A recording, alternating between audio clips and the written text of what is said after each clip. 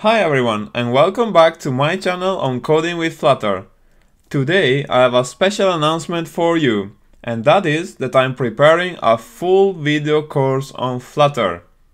Now I've been making videos on Flutter for a few months here on YouTube and your feedback has been great. These videos are great for learning about specific areas of Flutter such as layouts, state management or Firebase authentication. But what I cannot offer with these videos is a full structured course so that you can start learning Flutter from the beginning all the way to building a complete app. And this is exactly what I've been working on, a full course so that you can become a competent Flutter developer. Personally, I have a few goals in mind for this course. First of all, it's going to be very practical and hands-on. Also, I want to show you how to build a real production-ready app, following best practices so that you can go away with this knowledge, build your own professional apps, and work as a Flutter developer. This course will be in-depth.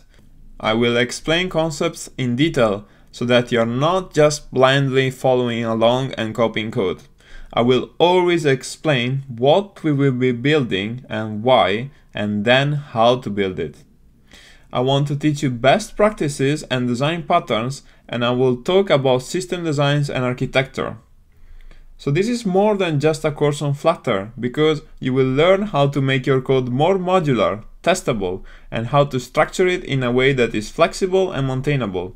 And as a bonus, a lot of you have expressed interest in Firebase, and Firebase is something that I'll cover in depth in this course. So you might be wondering, what is the actual content of this course? I'm not quite ready to share this yet, so stay tuned for more details in the coming weeks. When will this course be available?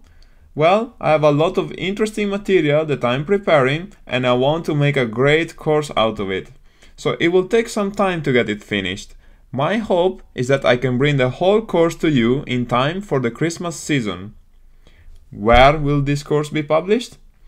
There's a few platforms out there that I could use to bring this course to you, and the most popular one is of course Udemy.